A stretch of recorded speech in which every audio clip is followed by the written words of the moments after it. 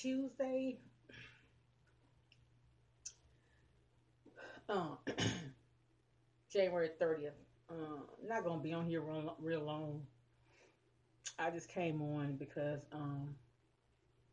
I just want to touch on something. Drugs. Just about every family has someone with some type of addiction, and if you don't, God, you're blessed. Just keep praying for your family. But I talked to a friend of mine. She's a licensed drug counselor, and it hurt me so bad when she told me this. And I see people I went to school with, and I think I mentioned this before. Some of those people look older than my mother, and she'll be 90 in March. And one day I had left work for lunch, and I had gone to get something to eat, and I was headed back to my office, and I saw a girl I grew up with, and she was probably in the streets, probably about 5 minutes from where I worked, and I just cried all the way back to my office because a lot of people when they see people like that, they can turn their head. I can't. It bothers me because that what made that person decide to throw their life away like that, you know? And this girl, she had it all. Her mother had two kids, uh, and there was three of us the same age, so we shared a bedroom. She had her own bedroom.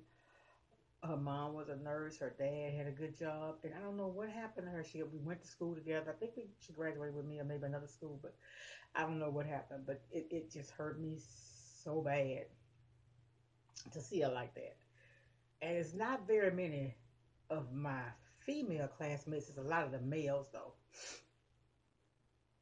And so I was talking to my friend about it, who's a licensed counselor, and she told me, she said Linda was really sad about it.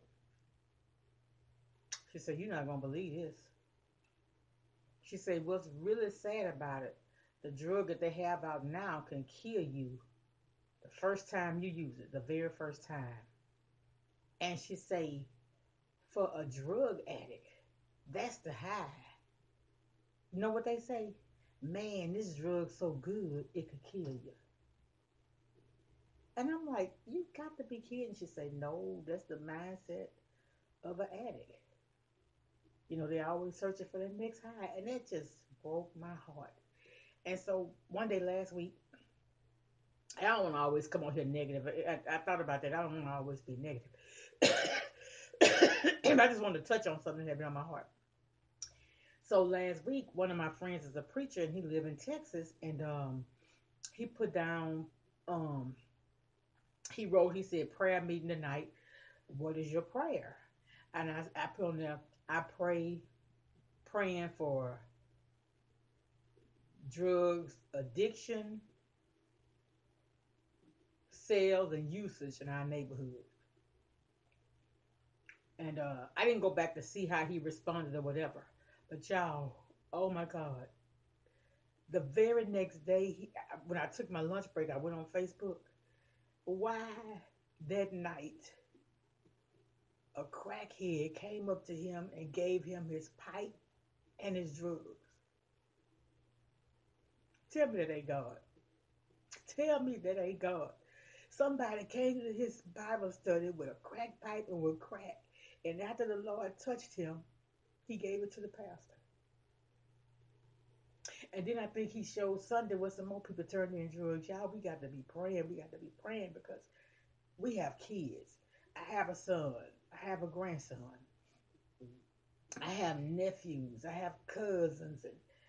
And, some of them probably doing something they don't have any business doing. But we got to go back to prayer. That's why I say we got to go back to the basics, man. We need to get in church. I read your Bible, yes, but come, I'm telling you, because sometimes, like Ray would say, it's a message for you, and the devil trying to stop you from getting to church because he know God got a message for you. And I can't tell y'all the number of times. Like a lot of times, I roller set my hair, and a lot of times I do it on Sunday morning because I can't sleep in the rollers. And I don't want to roll my hair, take that out, and then my curls be flat that first day of church because I try to let the set last for the week. Y'all, one Sunday, I think it may have been Mother's Day, or was it Easter? I didn't get to church till I was 30 minutes, 35 minutes late for church. And when I got there, I swear like the sermon just had my name written all over it. And I know a lot of people probably felt like that, but it's just something that you need to hear. That's why I say get up and go to church even when you don't want to, because that time when it was so hard for you to go, you got a ruin in your stockings, your car wouldn't start, and you almost burnt up your food or whatever. That's, I'm telling you, like Rail said, that's the devil trying to keep you from there because God got a word for you. And like Rail say, you don't always get saved in the church, but it's best, it's good to come. And I don't care what you have to wear. I don't care how you smell. The Bible say, "Come as you are," and people talking about like Red say they trying to get their life straight. Baby, you ain't got enough sense to get your life straight. Come to church just the way you are. And I keep saying this because y'all, it's so many people on drugs. It's I work right now, and like we have trustees to clean for us. This is a government agency, so they don't pay. We don't have janitors. We have trustees come clean. And I can't tell you the number of times the same trustees that come backwards and forward through here, they get out and get right back in trouble again. I'm telling you, if you're a mother and you got sons, please get up on Sunday and take them to church. Please, because it may be something that they can grasp to change them. I always talk about my son. He's 17. He has autism, but he knows the Bible better than I do. His Sunday school teachers will tell you when they have like little games and stuff, they be copying off of his paper. If I didn't do anything else, I brought him to church and I let him know who God is. I'm sorry, but I'm telling y'all, this problem with drugs, and you just can't turn your head. If you're a parent, you're an aunt, or you're an uncle, it could be something that those people do to persuade your child or your family, your loved one to get involved with drugs. So we just got to start praying. Stay prayed up for them because it's a sad day when you desire something so bad and take it and it kill you. And I was reading an article the other day and they were saying that a lot of people are dying and they're saying they're having heart attacks and strokes and stuff.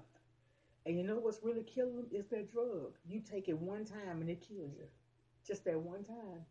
And I'm not talking about nobody that I know personally. I'm just saying what I read. Last year though, they said here where I live, I think they had 12 deaths, uh, drug related deaths.